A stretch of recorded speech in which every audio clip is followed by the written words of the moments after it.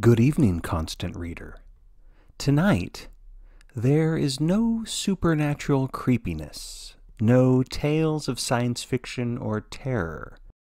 Even though, to many, the name Stephen King is synonymous with horror, you and I both know better, constant reader, because we look to his stories and his books not just for the scary stuff, but for the full human experience, the darkness as well as the light.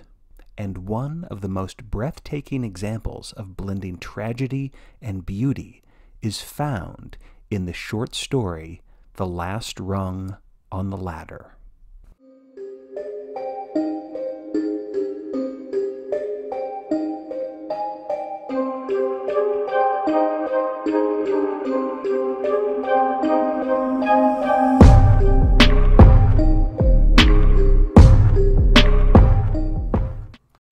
I've written a lot of books about kids, which are what middle grade books really are, or YA books are, but I refuse to call them that because let the kids find it on their own. That's all. When Stephen King writes about childhood, that's when I find myself relating to the material the most. Even though I've never been chased by an evil clown, and I haven't even found a dead body in the woods. His stories rekindle so many memories from my past, despite the fact that he is writing about a different time and a very different region in the country. He grew up in Maine, and I grew up in Washington State. Of course, not all of Stephen King's stories take place in Maine. The Last Rung on the Ladder takes place in Nebraska, 80 miles west of Omaha, in a town called Hemingford Home. Spoiler alert, I'm going to be reading some excerpts from this story and giving away some serious plot points. Much of this story takes place in the memories of our narrator as he recalls being a 10-year-old boy living on the farm. He and his sister have finished their chores for the day, and now it is time for them to play one of their favorite games. It's a game that they aren't supposed to be playing. It's a very dangerous stunt in the barn, 70 feet up in the air. 10-year-old Larry and his 8-year-old sister Katrina, or Kitty, take turns climbing up a rickety ladder. Then they walk across a beam, over the hardwood floor, risking life and limb. And why do they do this? Because they want to experience the thrill of falling without the pain that usually comes from landing. Listen to this beautiful yet eerie passage. At last I stood above the safety of the hay. Now looking down was not so much frightening as sensual. There was a moment of anticipation. Then I stepped off into space, holding my nose for effect, and as it always did, the sudden grip of gravity, yanking me down brutally, making me plummet, made me feel like yelling, "Oh, I'm sorry, I made a mistake. Let me back up." Then I hit the hay, shot into it like a projectile, its sweet and dusty smell billowing up around me, still going down, as if into heavy water, coming slowly to rest buried in the stuff. As always, I could feel a sneeze building up in my nose, and hear a frightened field mouse or two fleeing for the more serene section of the haymow, and feel, in that curious way, that I had been reborn. I remember Kitty telling me once that after diving into the hay, she felt fresh and new, like a baby. I shrugged it off at the time, sort of knowing what she meant, sort of not knowing. But since I got her letter, I think about that too. Constant reader, did you have those daredevil types of experiences during your childhood? Perhaps it wasn't in a barn, but maybe it was something similar? On our channel's community page, I asked our fellow subscribers, what was the riskiest thing you ever did for fun as a child? And here are some of their answers.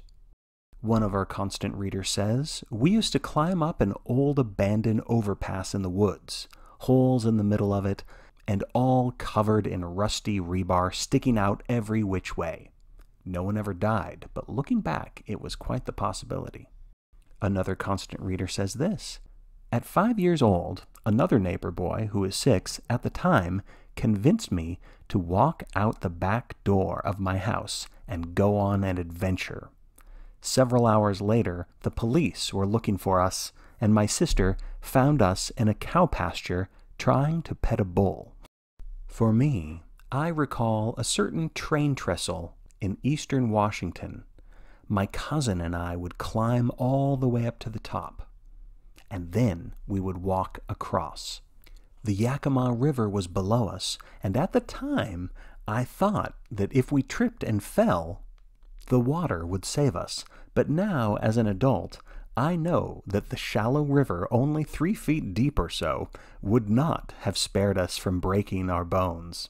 When we're young, most of us believe our life is charmed, that we are invincible, and that if your sister is in trouble, you can save the day. This is similar to how Larry springs into action when the ladder falls apart and poor Katrina is dangling from the last rung on the ladder. In this situation, if she falls, she will most certainly die. So Larry frantically covers the hardwood floor of the barn with as much hay as he can move, hoping that it will be enough to break her fall. His actions save her life. She's only slightly injured, and the children are in trouble with the parents, but the crisis is averted. A life is saved, at least for the time being. When the story transitions back to adulthood, we learn that Katrina has grown into a broken, tormented soul. Unable to face the weariness of the world, she steps off the ledge of a building and ends it all. Before she does this, she writes to her brother a cry for help, just one sentence that reads, "Dear Larry, I've been thinking about it a lot lately, and what I've decided is that it would have been better for me if that last rung had broken before you could put the hay down." We can't always save the ones we love. Sometimes we do. Sometimes we're just in time to break their fall, and sometimes it's too late. Sometimes we don't realize that the person we look up to is just hanging on, barely holding on to the last rung on the ladder. But I promised you beauty from Stephen King's story instead of just all this sadness at the end. And we can find it in the middle. Listen to this. This is when Kitty, or Katrina, is about to jump into the hay. "Hi down there, hi up there." She edged along the beam, and my heart loosened a little in my chest when I judged she was over the safety of the hay. It always did, although she was always more graceful than I was, and more athletic, if that doesn't sound too strange a thing to say about your kid sister. She stood, poising on the toes of her old low-topped keds, hands out in front of her. And then she swanned. Talk about things you can't forget, things you can't describe. Well, I can describe it, in a way, but not in a way that will make you understand how beautiful that was, how perfect.